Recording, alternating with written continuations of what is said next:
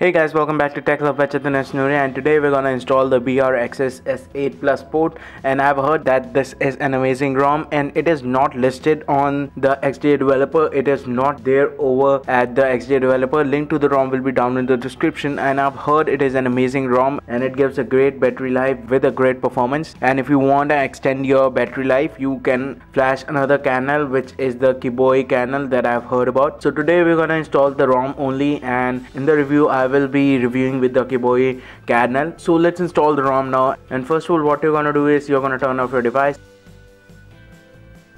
So when your device has turned off, you're gonna press volume up key, home key and power key at the same time, and we're gonna go into the custom recovery. And now let go of the power key, and now you're gonna go in wipe, advanced wipe, and you're gonna select the Dell VKRT cache, system, data and cache, and you're gonna swipe to wipe. And we're gonna go back and back, and we're gonna go in install, and you're gonna select the V5 BRX Nougat S8 Plus, and you're gonna swipe to confirm flash.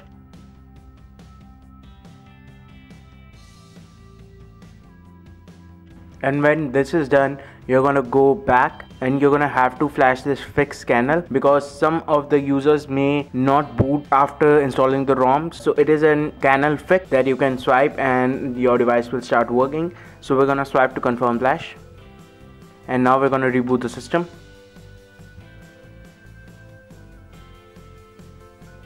So I think it will take around 10 to 15 minutes to boot up, so we're just gonna let it boot up. So I'll be back. So guys, the device just booted up, and we're just gonna quickly set it up.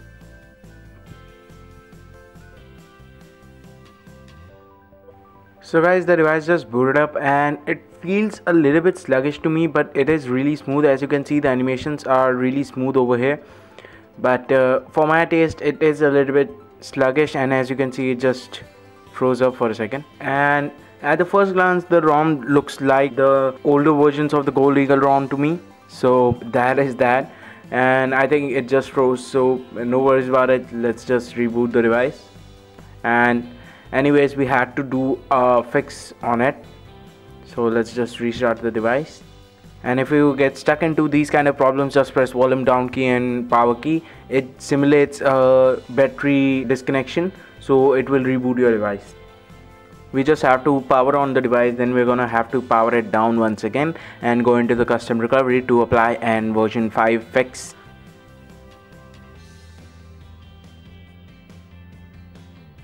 So it does come with Bixby. Let's just turn off our device, and we have to go into the custom recovery now. And to do that, we're just gonna press volume up key, home key and power key at the same time. And now we're gonna let go of the power key. And now we're gonna have to go install, and we're gonna select the fix version 5 over here, and we're gonna swipe to confirm flash, and we're gonna reboot the system now.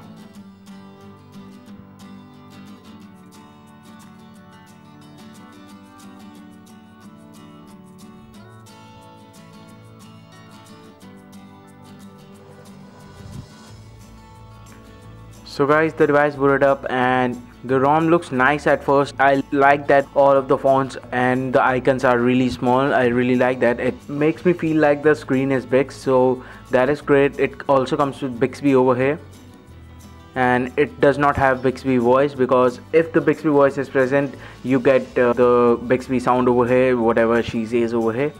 So let's go into settings and about device, and you get the model number of the S8 Plus. You have the device name as the BRX Nougat S8 Plus.